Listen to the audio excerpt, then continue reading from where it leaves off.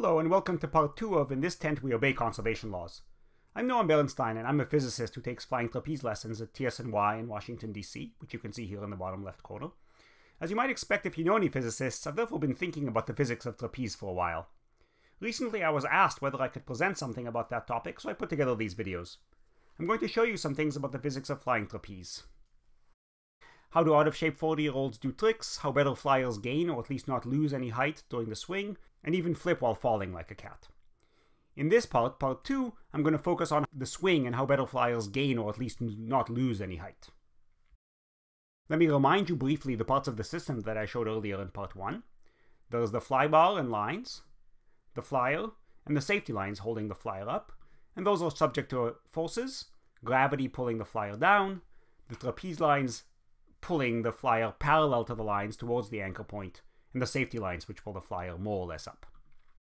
And in part 1 I talked about the lessons from the knee hang, the importance of timing and staying tight, and in this part, part 2, I'm going to talk about the swing.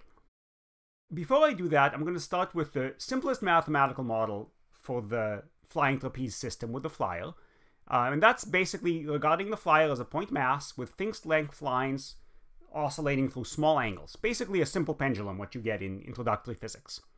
And if you write down the angular position of the flyer as theta, the angle away from the vertical, the acceleration of gravity g, and the length of the lines, actually not really the length of the flying lines, but the distance from the swivel point to the center of mass of the flyer, then you can write down the way the system is going to behave as a differential equation, and it says that the acceleration in the angle, the second time derivative of the angle, is proportional to the angle itself through this proportionality constant g over L. And I'm not going to go through the math of this differential equation. It's about as simple as these differential equations go, but the result is that the solutions are oscillations with a period of 2 pi over square root of that constant, g over L. So that's a perfectly periodic system. The frequency is independent of amplitude. You can see that this oscillation period does not have the amplitude in it anywhere, just constants, gravity, and the length of the lines. It also includes no dissipation, no loss of energy from the system, but also no gain, no way to pump up your swing. This is going to be the context in which I'm going to talk about the swing in a moment. And real trapeze is fortunately more interesting. The flyer is not a point mass, the flyer has a mass distribution. And by changing shape, the flyer can move the center of mass and therefore change the effective pendulum length. For example, if the flyer bends their knees and brings their thighs up, their center of mass moves up because there's a lot of mass in the thighs and it's moving up closer towards the ceiling, and the effective length of the pendulum becomes a little bit smaller. The other thing is that the angle isn't actually small in flying trapeze. You start at a high angle and you can end up at a high angle depending on what kind of trick you're doing and how much power you're putting in. And because of that, the period can change, because the flyer can change L, the length. You can't change gravity, but the period is related to g over L. The period itself depends on the amplitude, because the angle isn't small. And the amplitude can change. You can pull against the lines and do work in the system, and therefore you can pump up your swing. And I'll show you exactly how that happens. First, let me start with a video of Rex from TSNY DC doing a full swing so you can see what the motions are.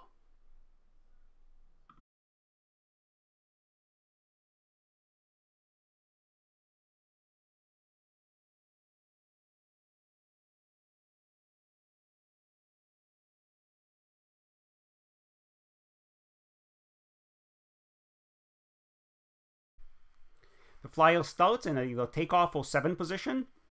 On the right side of the screen is also the right side of the screen in the video. They come down and sweep, that is to say, kick their legs back and arch their body a little bit. As they come down through the bottom of the arc, they kick forward and bring their legs up. And then as they reach the peak of the swing on the left side, they curl up and then force out or extend their body back out. Then they start coming down, they wait, hanging straight. Somewhere near the bottom of the swing, they hollow, curl their body forward a little bit, and then sweep again as they bring their legs behind them, and finally go back into a 7 position, the same position that they were at the beginning of the swing. So the swing is very important. It's the first piece of most non-beginner tricks that you'll see. and it allows the flyer to retain or even gain amplitude and therefore height in their swing and in their trick. It's also an ongoing process of improvement. It's pretty much always useful to work on your swing. And you might be wondering how it's possible for the system, the flyer, the lines, and the bar to gain height, and where is that energy coming from as the person is swinging? And if you look at the swing, especially for the first time, it seems like a complicated series of motions. It's also one that happens to be somewhat unintuitive when you're up there on the bar. Sweep back, kick forward, curl up and extend, wait, hollow, sweep back, 7, and then you're back at the position where you started and you repeat. And when you're learning this, there's a lot of emphasis on details. The timing relative to previous motion and to the phase in the swing, the strength of those motions, and the angles you reach at various points in your swing.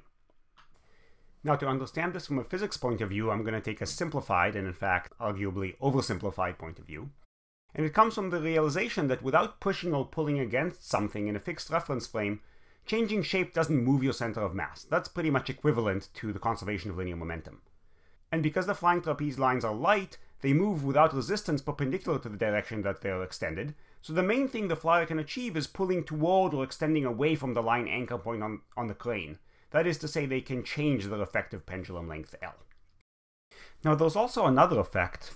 Because the flyer has a shape and a mass distribution, you can really think of it as a short pendulum that itself is suspended from the long overall pendulum consisting of the flybar and lines. And because the flyer can change the shape of their body, they can shift the position of the short pendulum, and that's coupled to the long pendulum. And so these two pendula together form a coupled pendulum system. Now, I'm not really going to think about this effect, at least not explicitly. I'm really going to focus on the variation in line length that I explained in the previous paragraph. And focusing on that length of the pendulum lines, we can regard the flying trapeze as what's called a parametric oscillator. So the equation I showed at the very beginning of this part is for a simple oscillator. So that has a fixed parameter, the energy is conserved, the amplitude during the oscillation is fixed. As soon as you vary some parameter that controls the oscillator, you get what's called a parametric oscillator. And so in this case, the flyer can vary the length of the lines, and as I'll show you, that's enough for them to be able to pump their swing. So if we go back to the equation I wrote earlier, the acceleration plus a constant times the angle is equal to 0, but instead of having our length be a fixed constant, we say that it's a constant L0 times 1 plus an oscillatory function. Well, delta L here is the fractional change of length, and cosine omega t is a periodic oscillation. We just plug that into the equation instead of g over L, and then we approximate it, basically the first term in a Taylor expansion, so it's equivalent to assuming that delta L is much less than 1. We can show that the constant becomes g over L0 minus a shift. And I'm not going to go through any of the math. There's plenty of nice articles out there. The Wikipedia article on parametric oscillator is pretty good. There's also a link that I have here in the bottom right corner for some lecture notes from UVA. For certain relations between the frequency of the parameter change, capital omega, and the oscillator frequency, there's what's called resonance. And then the solutions are of the form a periodic function times an exponential function. And when this alpha is positive, which it can be, you get exponential growth of your oscillation. So with that model in mind, I extended my minimal numerical model that I showed earlier for those videos in part 1 of the basic oscillation that was just in fixed amplitude. But in addition to the things I talked about before, I added in a description of the curl-in force-out step of the swing. So what happens is that briefly and smoothly shortening the length of the lines, and then restore the effective pendulum length during the final part of the front end of the swing. I also added some drag, which I made as viscous, so the reduction in velocity is proportional to the velocity itself. And here again is the link to that little JavaScript program that does these animations. So for my first result from this minimal model, I didn't even make an animation. I just ran a simulation where I shortened the effective L by 0.5 meter out of 5, so delta L was 10%. And I did it near the end of the front part of the swing, so I started at 20 degrees to the left of vertical, and made it last about 1/8 of the oscillation period. And I got a graph that looked like this, and me being a physicist, I was very excited by this. So in green here is the length of the pendulum line, so you can see it's fixed and it drops and extends. Fixed, reduce, extend, fixed, reduce, extend, and so on, and that just repeats. That's on the right axis. And in purple is the instantaneous angle, so you can see that it oscillates. It starts at 40 degrees, but each oscillation period the amplitude becomes larger and larger and larger, and after 7 or 8 oscillations or so, it's gone all the way up to 65 degrees. Now, this particular simulation without drag, of course, in a real system, dissipation will balance out the exponential growth of the amplitude, and you won't actually be able to swing infinitely high. Now, let me show you what the model looks like when we track the position of the flyer visually. Again, the flyer is the white line, and here we mostly pay attention to the red dots at the either end, which are the extrema of the very last swing.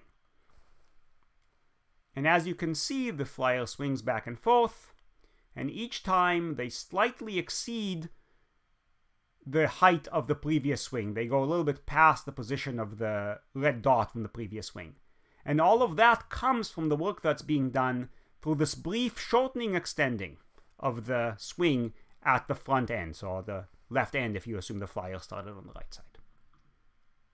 And so it's nice to think about exactly where this energy is coming from. Shortening the pendulum by raising your legs, if you're anywhere except the very peak of the swing, that requires work because you're pulling up against gravity, and that increases your kinetic energy. That's a very common effect. If you're spinning around and you pull things in, you spin faster because angular momentum is conserved.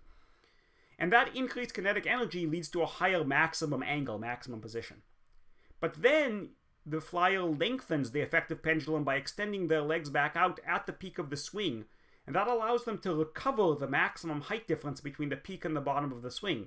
So once they've extended their legs, not against gravity, or at least against less gravity because they're at the peak of the swing, then they recover that additional potential energy back into kinetic as they swing back down through the bottom, because the length of the pendulum is back to the long fixed one, and a long pendulum means a large difference between the peak height and the bottom height.